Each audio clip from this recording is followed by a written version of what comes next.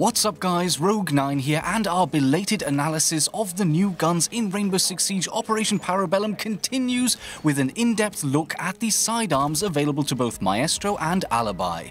On the one hand, we have the Keratos 357 and on the other the Bailiff 410. Which guns should you run in which situations and what are their individual strengths and weaknesses? Let's find out. Today's video is brought to you by Dr. Martello's Laser Eye Surgery. Are you tired of wearing glasses or contact lenses? Of course you are! So phone in today to make an appointment with the world-renowned Dr. Martello and get your corrective laser eye surgery at rock-bottom prices. Our patented surgical robot system, Maestro, will deliver quick results with a simple procedure that is almost pain-free. So don't hesitate, our phones are already ringing off the hook, so call right now to avoid disappointment. The Maestro system may cause intense pain, permanent eye damage, blindness, or death. Patients will be required to act as hostages in live-fire CTU training and will most likely end up being fused.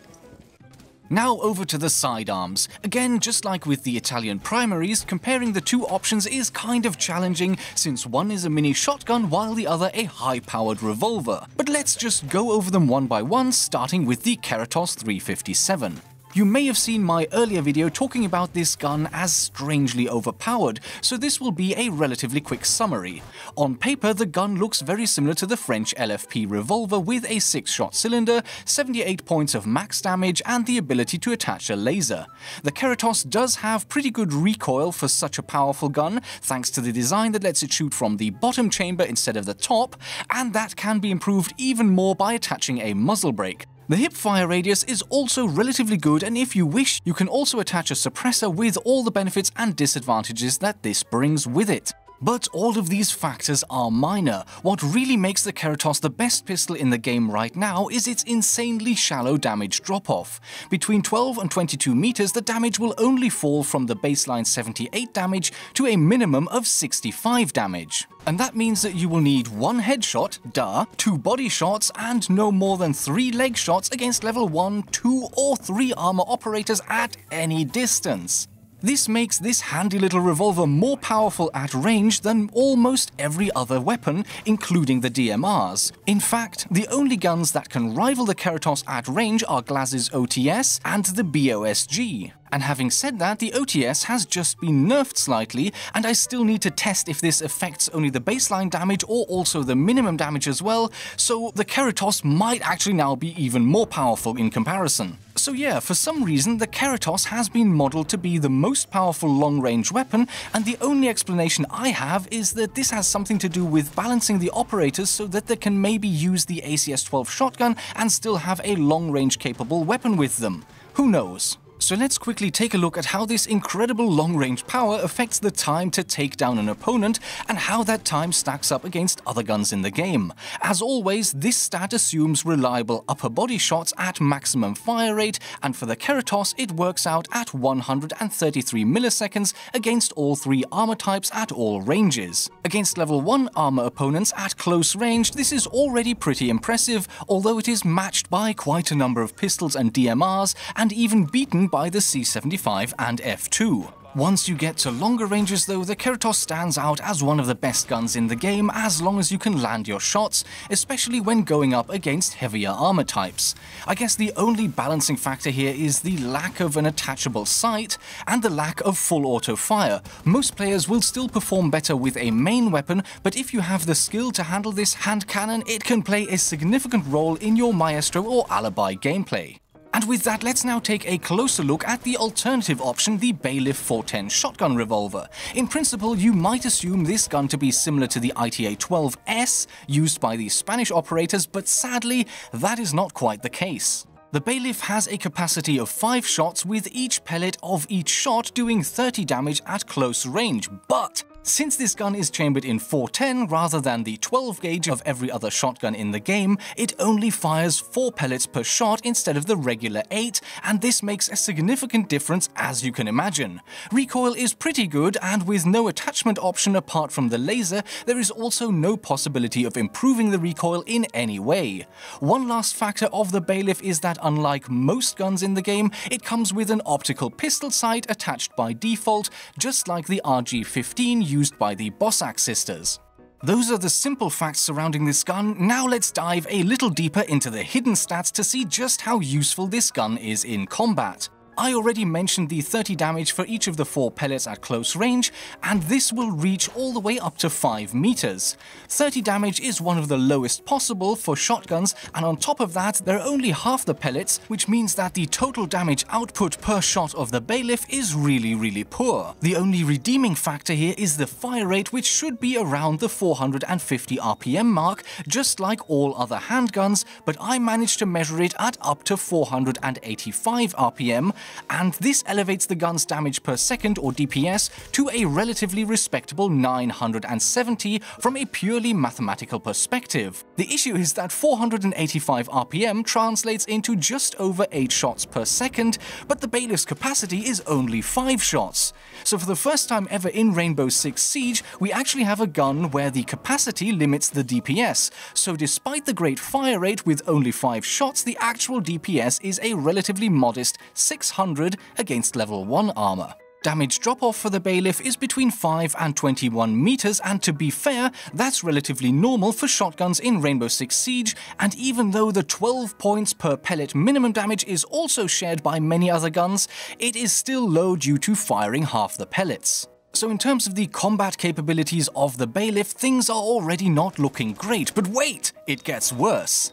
The reload time of the Bailiff is quite ghastly at 4.8 seconds, and there is no tactical reload, so it will always be 4.8 seconds no matter how many shots you've fired. This is slow enough to rival many of the internal mag shotguns that need to be reloaded 1 cartridge at a time, and definitely beats almost every other gun in the game apart from a couple of the machine guns. Not a great quality to have, and it makes it all the more important that you manage to deal with any threat with your initial 5 shots. There are a couple of redeeming factors though. First off, both the hip fire spread while standing still and the aim down sight or ADS spread are very good indeed at only 80 pixels at a resolution of 1440p. That is 33.3% better than any other shotgun in the game for ADS and over 50% for hipfire, and is in fact so good that attaching a laser has virtually no impact on these scenarios. But a word of caution, the hipfire spread is only great when standing still. As soon as you are jogging, the spread opens up to a considerable 228 pixels, which is pretty much on par with many of the other shotguns, and you still have the issue of firing only half the number of pellets.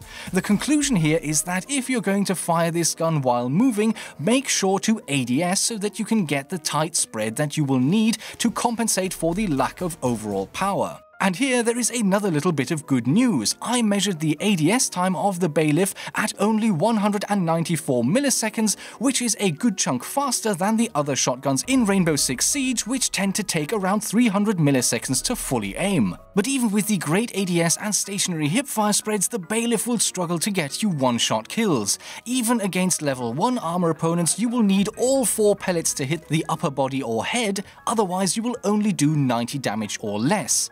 Against 2 armor ops, the max damage the Bailiff can dish out in a single shot is 108 points, and against 3 armor it's 96. Although ever since Blitz was upgraded to a 2-speed op, the only 3 armors on the attacking team are Montagne, Fuse and some recruits, so you won't run into 3 armors all that often. Nevertheless, I think the bottom line is clearly that you should never rely on the one-hit kill capability of the Bailiff, and instead treat it more like a short-ranged pistol. Spam the hell out of it when opponents get to within 10 meters or so, and you will be fine. So in terms of combat capabilities, the choice is pretty clear. Why would you pick a 410 shotgun that is only reliable at relatively short ranges, when instead you can pick a hand cannon that is not only capable at close ranges, but one of the best long-range guns in the game?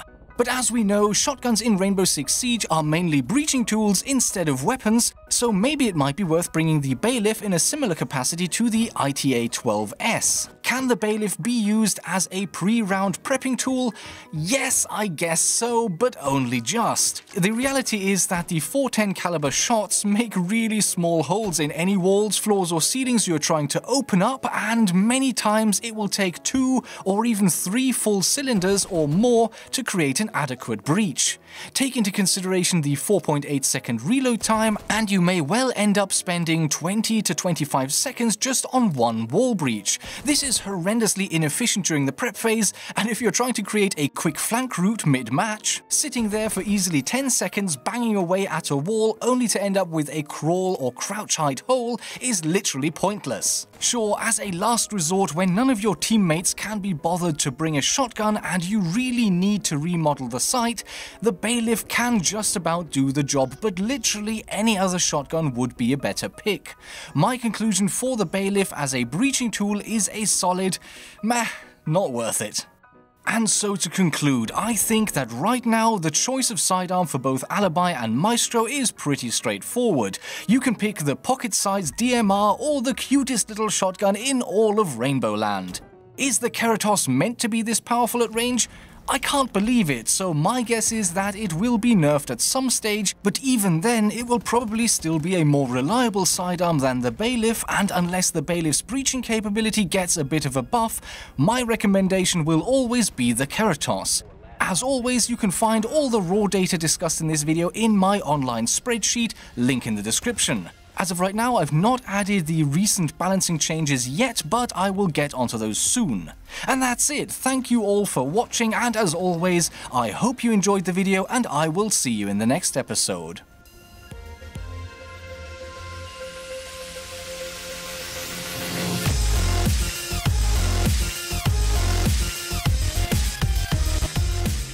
But as we know, shotguns in Rainbow Six Siege are mainly breaching tools. Excuse me.